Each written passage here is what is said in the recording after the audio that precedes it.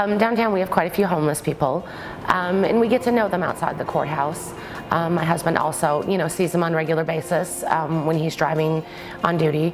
And there was one in particular, James. I just one day decided to ask him, why are you homeless, James? And he informed me that he couldn't find his family. He didn't know how to find them, and he didn't know where to look. He had no resources. Looking up names, trying to find information.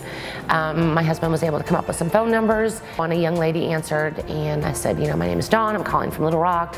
Calling in regards to your uncle, and she goes, he's dead, isn't he? No, he's alive and well, and he's been looking for you all. He's homeless. We let him talk with his family that night. He met my husband at Children's, stayed with my husband there. He brought him to the house at 1:30 in the morning. We showered him. We told him, go in, take your shower, take as long as you want. It was the first time he had had a shower in 15 years. And we left out at 3 o'clock for Illinois. Here's a man that needed help.